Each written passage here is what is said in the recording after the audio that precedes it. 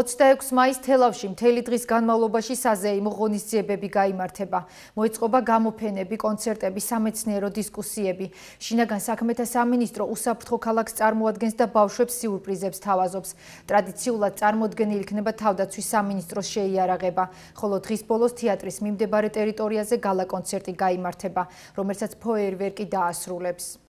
25-ში დილის 7 საათზე დაიკეტება ცენტრალური მოედანი და შემოვლით გზები იქნება დარჩენილი, ასე ვთქვათ, ავტომობილის მფლობელთათვის, ფეხით მოსიარულეები ჩვეულებრივ ისე ირნებენ და მოხდება მონტაჟი აი ამ უსაფრთხო ქალაქის და მთლიანად ერეკლე მეორის მოედანზე განთავსდება ყველა ის პავილიონი, რომელიც ამ პროექტის ფარგლებში იქნება წარმოდგენილი და თელაველები და ჩვენი ქალაქის სტუმრები, რომლებიც მობრძანდებიან ამ პროექტის სანახავად, ისინი გარდა იმისა, რომ გაეცნობიან უსაფრთხო მოძრაობის წესებს, იქნება ძალიან ბევრი ატრაქციონები, სახალისო გასართობები, იქნება ველოსიპედები, პატარა ავტომობილები, ნორჩი მძღოლებისათვის და შემდეგ შინაგან საქმეთა სამინისტრო აპირებს, რომ დააჯილდოვოს ისინი მართვის მოწმობით.